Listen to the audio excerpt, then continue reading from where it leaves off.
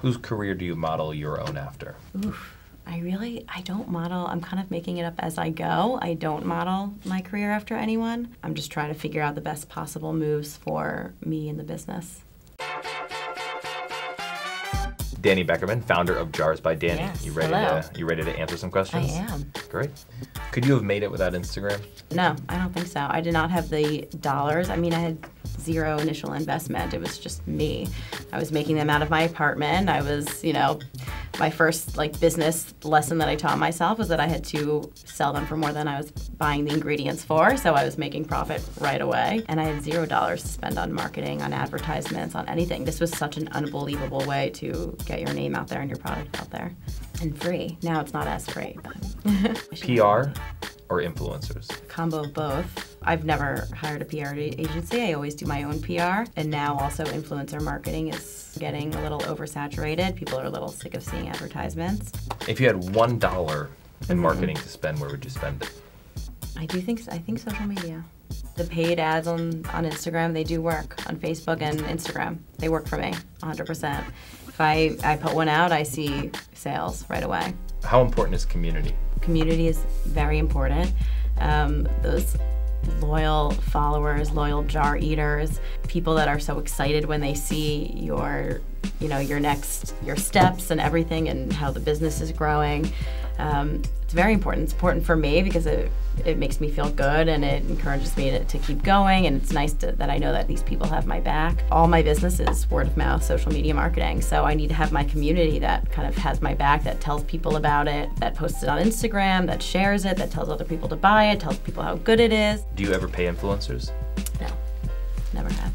When I first started and as time went on, I gained a community and a kind of almost a friend group of food bloggers and other influencers in the food space, and they're part of my community. They're part of the community of people that want to see me succeed and grow. I can't think of someone that would charge me that would be unbelievable for my brands and make a difference and be worth it. What brands do you look up to? The first one that came to my mind was Dry Bar. I know her, and she's amazing, and I think her brand is so amazing. Just from the second you walk into a Dry Bar, every little note, every little napkin, everything is branded. The color scheme, the way that people talk to you, everything, it's on brands. And I notice those things, and I really appreciate them when I see them. How'd you decide on your brand aesthetic?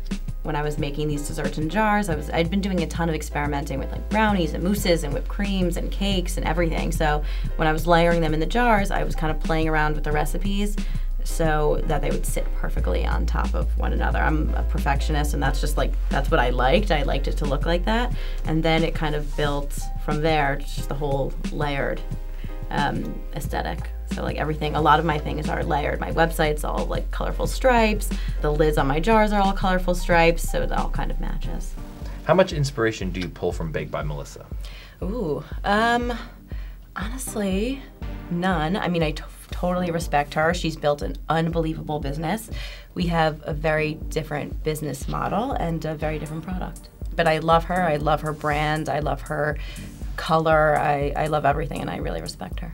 I just see it, I saw it as when you see demographically, the dessert product, I figured it was okay, this is, if I were to describe you, it's it's her version of a Baked by Melissa. Yeah. I didn't know if she was one of the people that you're if I do this right, that's how I want to play this. No, I mean, again, I love her, but she's more, she has a ton of brick and mortar. I'm more direct to consumer, and I do a ton of corporate catering, and our products are so different. But I always really just wanted to do direct to consumer. I thought that was the best way for me to control the quality of my product. Just from beginning to end, I wanted customers to have the best possible experience. This is an expensive product, and I want to make sure that they're getting the best. Are you concerned that your brand awareness is low and then someone else could come knock you off and they'll take all the credit? I get that question all the time. I do not think so. So something that I did on purpose when I started the company was I wanted to brand myself along with the jars. So I was thinking about names, just jars or some other fluffy names. But then I got a really good piece of advice from someone that said, put your name in it, keep your name in it.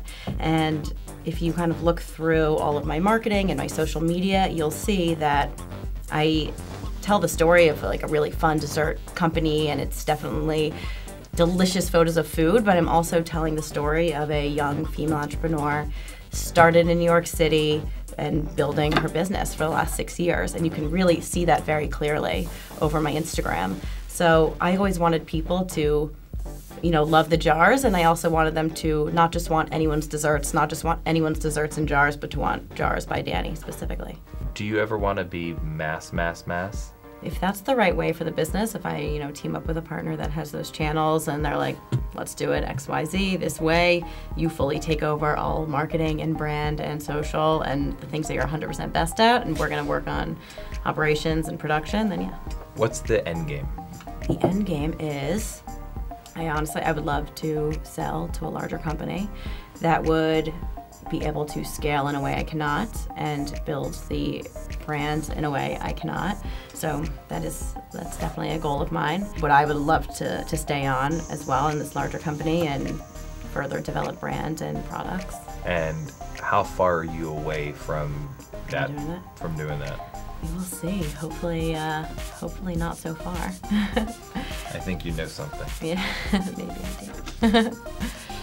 Your favorite 3 Instagram accounts that are not people? It's funny you say this because I built my whole business on Instagram. I don't scroll that much. I really don't. I really try and minimize it, which is, again, really funny because I really do attribute the success to jars a ton to Instagram, but I also think that it's kind of unhealthy, and I really try and stay off it as much as possible. You're fashionable. Your jars are fashionable. Thanks. How much does the product really matter? A ton. The product matters a ton. I mean, people are excited to see it. They love the photos on Instagram. And then something that everyone always says to me, which I love to hear, is that they taste even better than they look. So I think the photos of them, the brand itself, like all the beautiful things you see on Instagram, that gets my customers to purchase. And then the taste and the high quality of the product keep them coming back.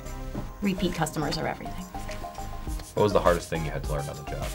Oof, so many hard things. That you can't trust everyone, that not everyone might have your best interests at heart, even if it seems that they do. People are always going to be thinking about themselves first. Not everyone, but in business, a lot of the time that's the case. To read contracts more thoroughly before I sign things, to really form a team of advisors that you can ask these questions to and run decisions by and make sure that you're just not jumping into things that you shouldn't be jumping into. Danny Beckerman, founder of Jars by Danny, thanks so much for coming on and sitting with me. Thank you. I'm Ian Wishengrad, and we'll see you next time on I'm With the Brand.